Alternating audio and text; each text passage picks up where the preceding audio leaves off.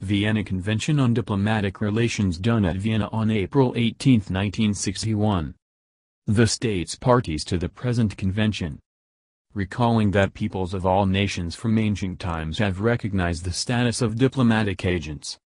Having in mind the purposes and principles of the Charter of the United Nations concerning the sovereign equality of states, the maintenance of international peace and security, and the promotion of friendly relations among nations. Believing that an international convention on diplomatic intercourse, privileges and immunities would contribute to the development of friendly relations among nations, irrespective of their differing constitutional and social systems. Realizing that the purpose of such privileges and immunities is not to benefit individuals but to ensure the efficient performance of the functions of diplomatic missions as representing states. Affirming that the rules of customary international law should continue to govern questions not expressly regulated by the provisions of the present convention. Have agreed as follows. Article 1. For the purpose of the present convention, the following expressions shall have the meanings hereunder assigned to them. A. The head of the mission is the person charged by the sending state with the duty of acting in that capacity. B. The members of the mission are the head of the mission and the members of the staff of the mission. C. The members of the staff of the mission are the members of the diplomatic staff, of the administrative and technical staff and of the service staff of the mission. D. The members of the diplomatic staff are the members of the staff of the mission having diplomatic rank.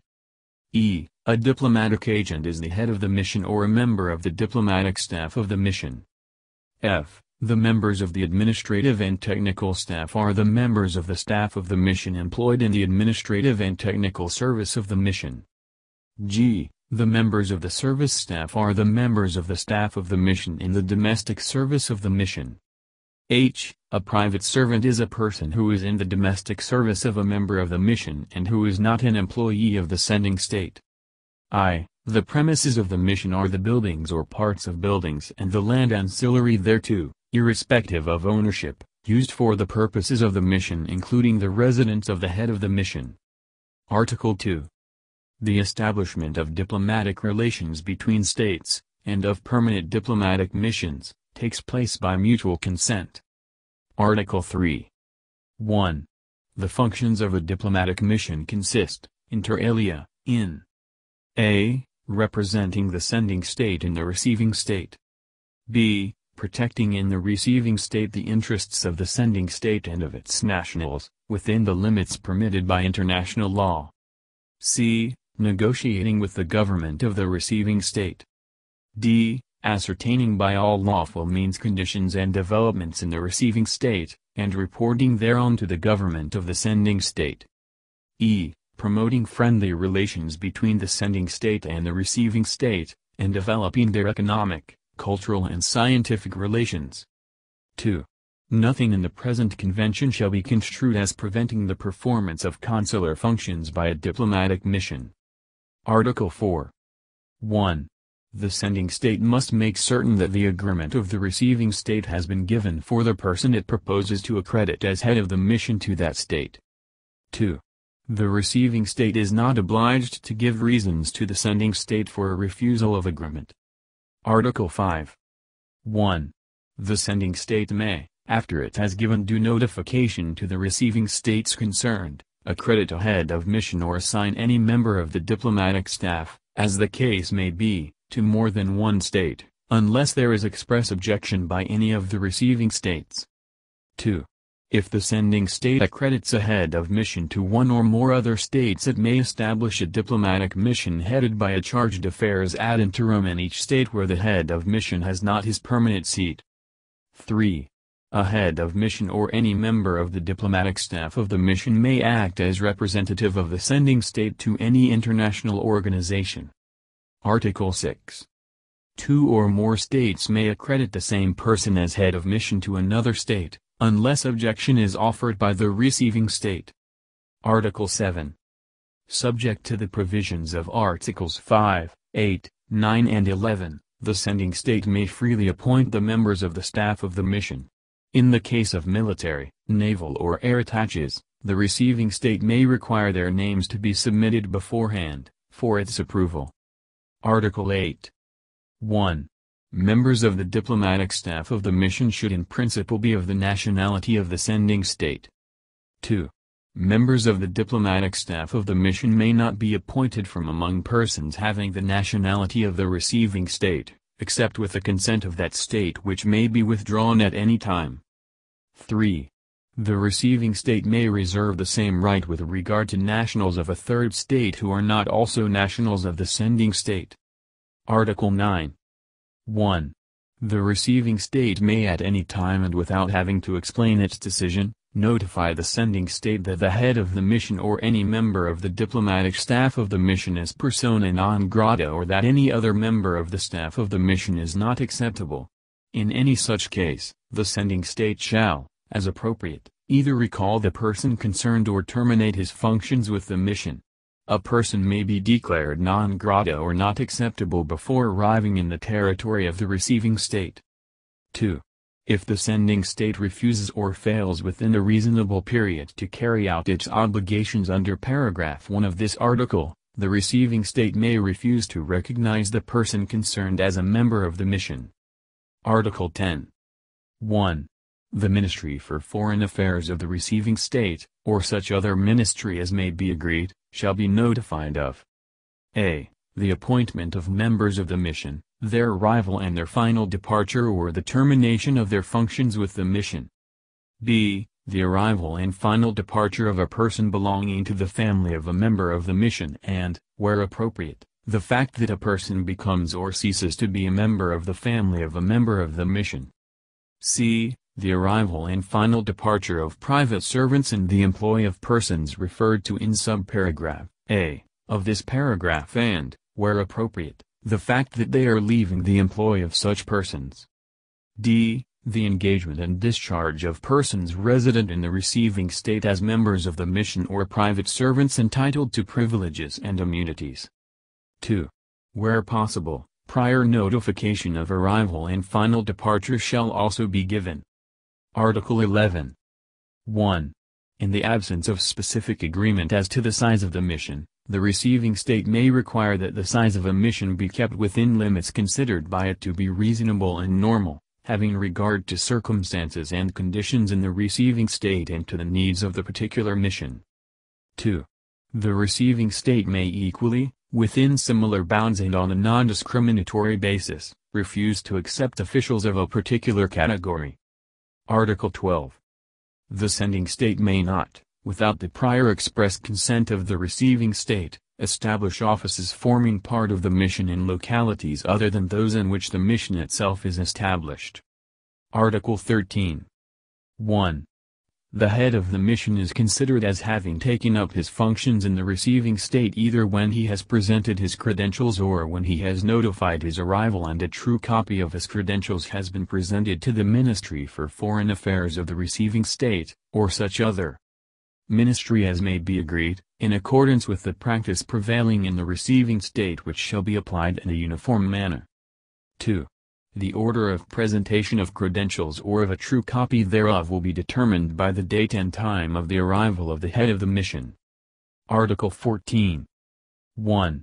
Heads of mission are divided into 3 classes, namely a. That of ambassadors or nuncios accredited to heads of state, and other heads of mission of equivalent rank. b. That of envoys, ministers and internunциos accredited to heads of state. c. That of charges d'affaires accredited to ministers for foreign affairs. 2. Except as concerns precedence and etiquette, there shall be no differentiation between heads of mission by reason of their class. Article 15. The class to which the heads of their missions are to be assigned shall be agreed between states. Article 16. 1. Heads of mission shall take precedence in their respective classes in the order of the date and time of taking up their functions in accordance with Article 13. 2. Alterations in the credentials of a head of mission not involving any change of class shall not affect his precedence. 3. This article is without prejudice to any practice accepted by the receiving state regarding the precedence of the representative of the Holy See. Article 17. The precedence of the members of the diplomatic staff of the mission shall be notified by the head of the mission to the Ministry for Foreign Affairs or such other ministry as may be agreed. Article 18. The procedure to be observed in each state for the reception of heads of missions shall be uniform in respect of each class. Article 19. 1. If the post of head of the mission is vacant, or if the head of the mission is unable to perform his functions, a charge d'affaires ad interim shall act provisionally as head of the mission.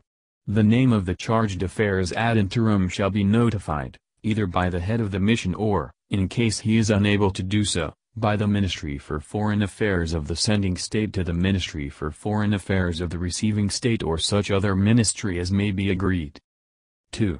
In cases where no member of the diplomatic staff of the mission is present in the receiving state, a member of the administrative and technical staff may, with the consent of the receiving state, be designated by the sending state to be in charge of the current administrative affairs of the mission. Article 20. The mission and its head shall have the right to use the flag and emblem of the sending state on the premises of the mission, including the residence of the head of the mission, and on his means of transport. Article 21. 1. The receiving state shall either facilitate the acquisition on its territory, in accordance with its laws, by the sending state of premises necessary for its mission or assist the latter in obtaining accommodation in some other way. 2. It shall also, where necessary, assist missions in obtaining suitable accommodation for their members. Article 22. 1. The premises of the mission shall be inviolable. The agents of the receiving state may not enter them, except with the consent of the head of the mission. 2. The receiving state is under a special duty to take all appropriate steps to protect the premises of the mission against any intrusion or damage and to prevent any disturbance of the peace of the mission or impairment of its dignity. 3. The premises of the mission, their furnishings and other property thereon and the means of transport of the mission shall be immune from search, requisition, attachment or execution. Article 23. 1. The sending state and the head of the mission shall be exempt from all national, regional or municipal dues and taxes in respect of the premises of the mission, whether owned or leased, other than such as represent payment for specific services rendered. 2. The exemption from taxation referred to in this article shall not apply to such dues and taxes payable under the law of the receiving state by persons contracting with the sending state or the head of the mission. Article 24. The archives and documents of the mission shall be inviolable at any time and wherever they may be. Article 25. The receiving state shall accord full facilities for the performance of the functions of the mission. Article 26. Subject to its laws and regulations concerning zones entry into which is prohibited or regulated for reasons of national security, the receiving state shall ensure to all members of the mission freedom of movement and travel in its territory. Article 27. 1. The receiving state shall permit and protect free communication on the part of the mission for all official purposes. In communicating with the government and the other missions and consulates of the sending state, wherever situated, the mission may employ all appropriate means, including diplomatic couriers and messages in code or cipher. However, the mission may install and use a wireless transmitter only with the consent of the receiving state.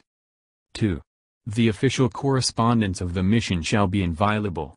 Official correspondence means all correspondence relating to the mission and its functions. 3. The diplomatic bag shall not be opened or detained. 4. The packages constituting the diplomatic bag must bear visible external marks of their character and may contain only diplomatic documents or articles intended for official use. 5. The diplomatic courier, who shall be provided with an official document indicating his status and the number of packages constituting the diplomatic bag, shall be protected by the receiving state in the performance of his functions. He shall enjoy person inviolability and shall not be liable to any form of arrest or detention. 6.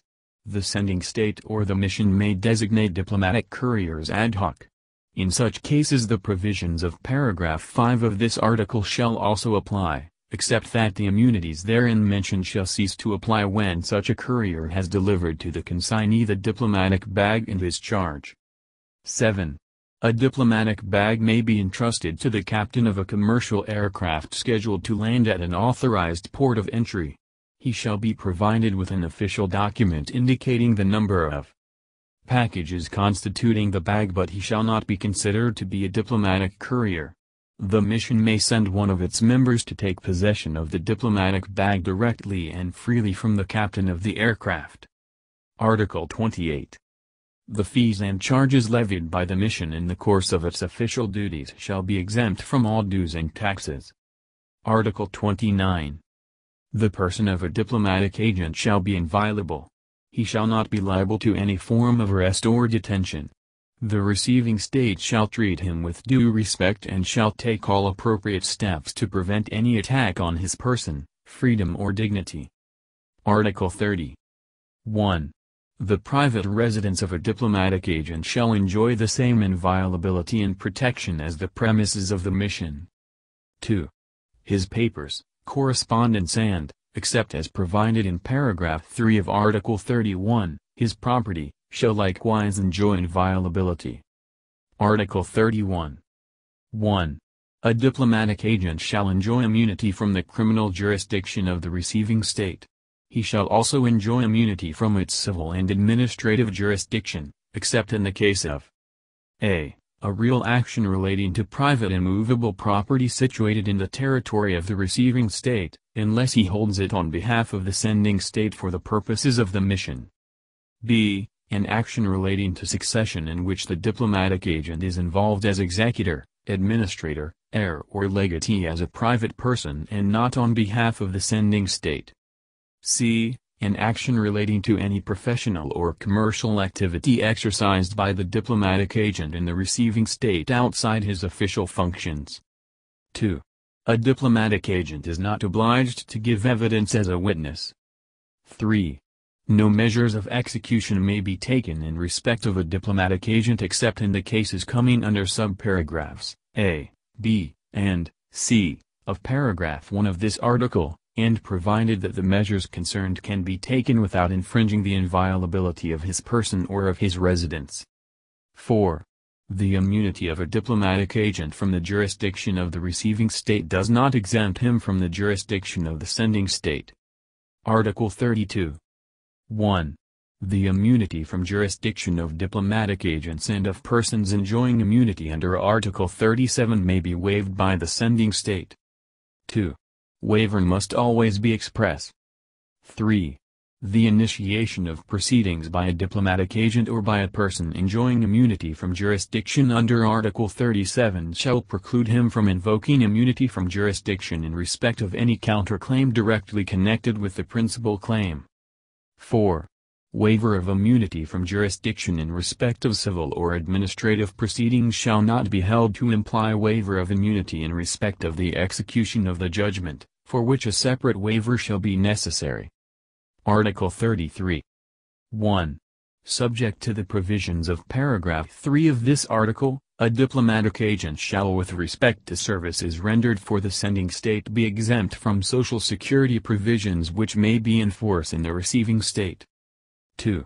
The exemption provided for in paragraph 1 of this article shall also apply to private servants who are in the sole employ of a diplomatic agent, on condition a. That they are not nationals of or permanently resident in the receiving state, and b. That they are covered by the Social Security provisions which may be in force in the sending state or a third state. 3. A diplomatic agent who employs persons to whom the exemption provided for in paragraph 2 of this article does not apply shall observe the obligations which the Social Security provisions of the receiving state impose upon employers. 4. The exemption provided for in paragraphs 1 and 2 of this article shall not preclude voluntary participation in the Social Security system of the receiving state provided that such participation is permitted by that state. 5. The provisions of this article shall not affect bilateral or multilateral agreements concerning Social Security concluded previously and shall not prevent the conclusion of such agreements in the future.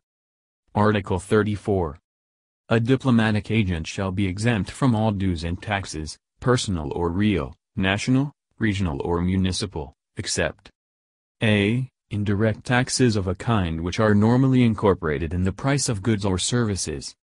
b. Dues and taxes on private and movable property situated in the territory of the receiving state, unless he holds it on behalf of the sending state for the purposes of the mission.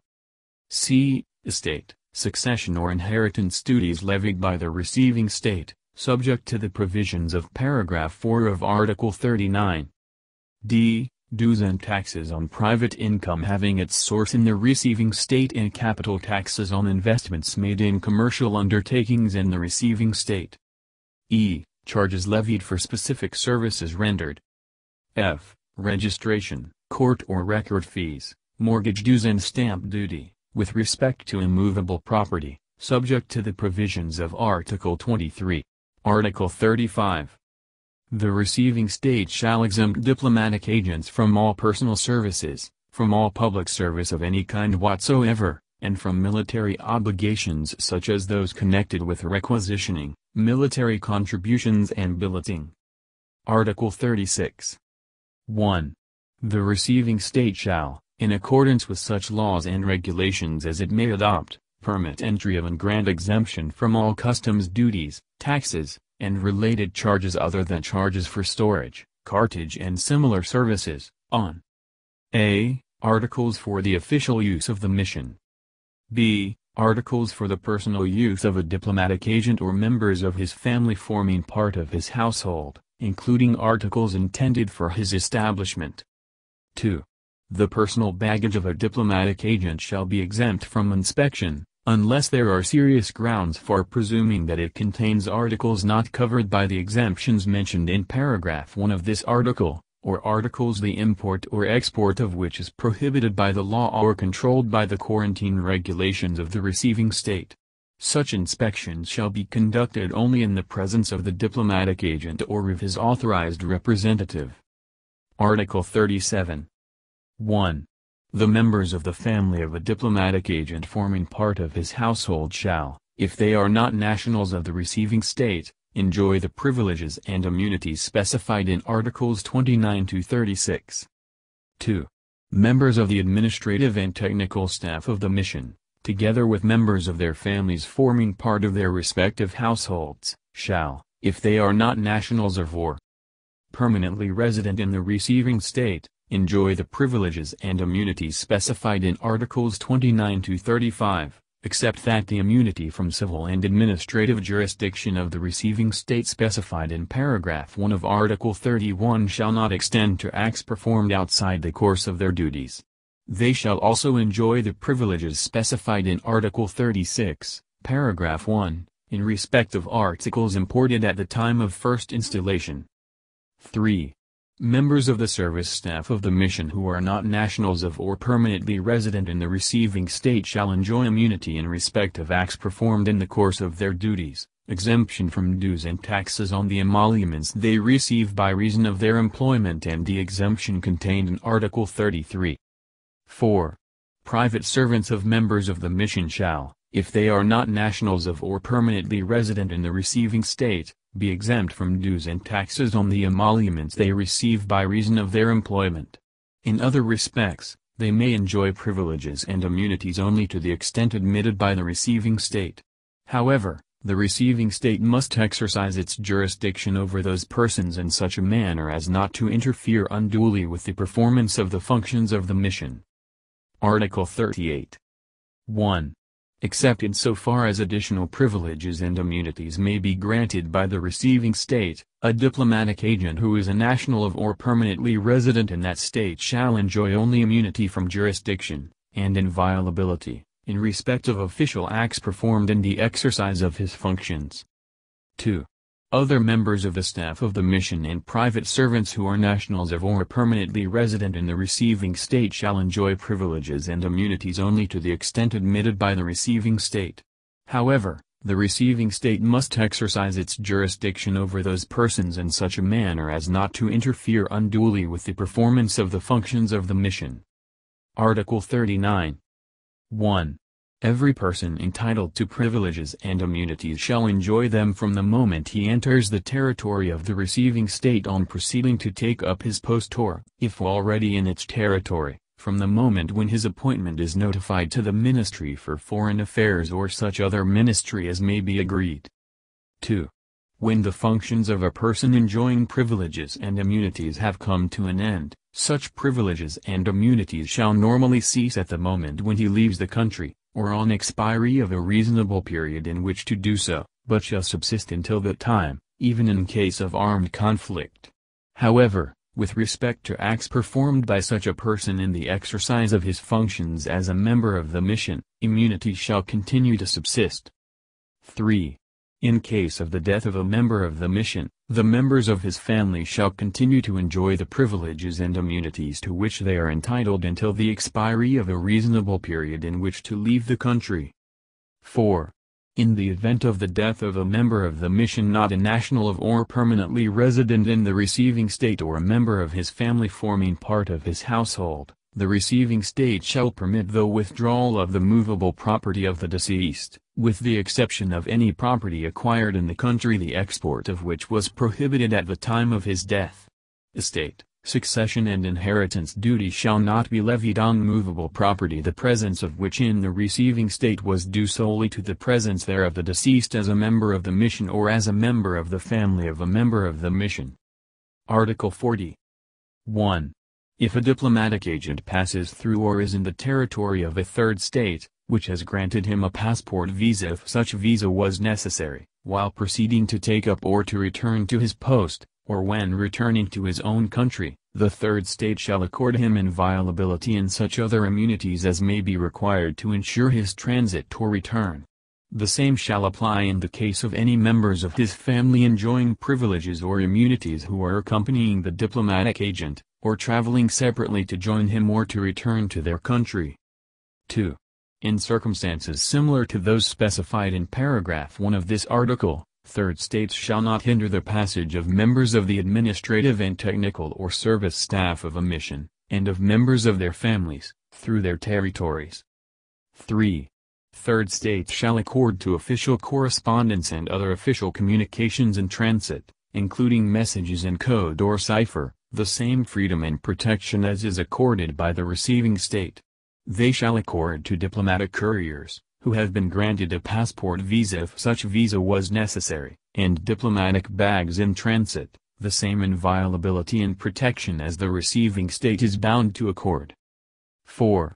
The obligations of third states under paragraphs 1, 2 and 3 of this article shall also apply to the persons mentioned respectively in those paragraphs, and to official communications and diplomatic bags, whose presence in the territory of a third state is due to force majeure. Article 41. 1. Without prejudice to their privileges and immunities, it is the duty of all persons enjoying such privileges and immunities to respect the laws and regulations of the receiving state. They also have a duty not to interfere in the internal affairs of that state. 2. All official business with the receiving state entrusted to the mission by the sending state shall be conducted with or through the Ministry for Foreign Affairs of the receiving state or such other ministry as may be agreed. 3. The premises of the mission must not be used in any manner incompatible with the functions of the mission as laid down in the present convention or by other rules of general international law or by any special agreements in force between the sending and the receiving state.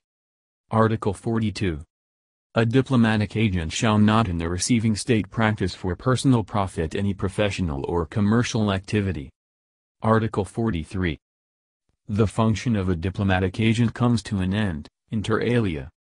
A. On notification by the sending state to the receiving state that the function of the diplomatic agent has come to an end. B. On notification by the receiving state to the sending state that, in accordance with paragraph 2 of Article 9, it refuses to recognize the diplomatic agent as a member of the mission. Article 44. The receiving state must, even in case of armed conflict, grant facilities in order to enable persons enjoying privileges and immunities, other than nationals of the receiving state, and members of the families of such persons irrespective of their nationality, to leave at the earliest possible moment.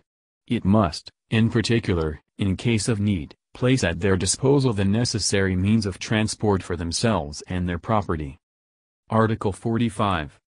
If diplomatic relations are broken off between two states, or if a mission is permanently or temporarily recalled, a. The receiving state must, even in case of armed conflict, respect and protect the premises of the mission, together with its property and archives. b. The sending state may entrust the custody of the premises of the mission, together with its property and archives, to a third state acceptable to the receiving state. c. The sending state may entrust the protection of its interests and those of its nationals to a third state acceptable to the receiving state. Article 46. A sending state may, with the prior consent of the receiving state, and at the request of a third state not represented in the receiving state, undertake the temporary protection of the interests of the third state and of its nationals. Article 47. 1. In the application of the provisions of the present convention, the receiving state shall not discriminate as between states. 2. However, discrimination shall not be regarded as taking place. a. Where the receiving state applies any of the provisions of the present convention restrictively because of a restrictive application of that provision to its mission in the sending state. b. Where by custom or agreement states extend to each other more favorable treatment than is required by the provisions of the present convention.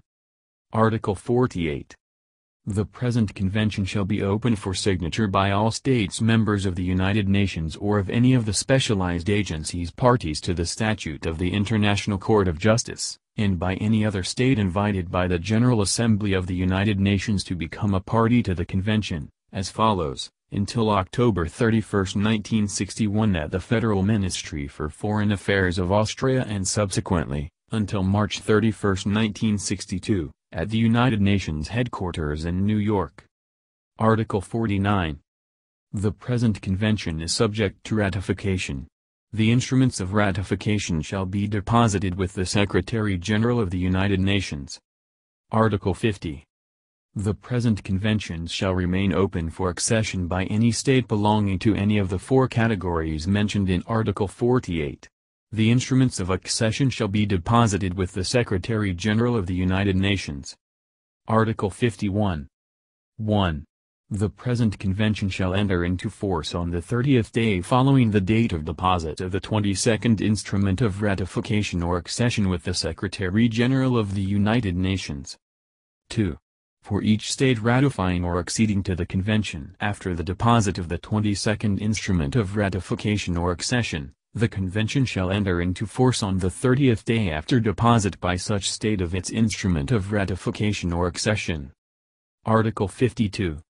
The Secretary-General of the United Nations shall inform all states belonging to any of the four categories mentioned in Article 48.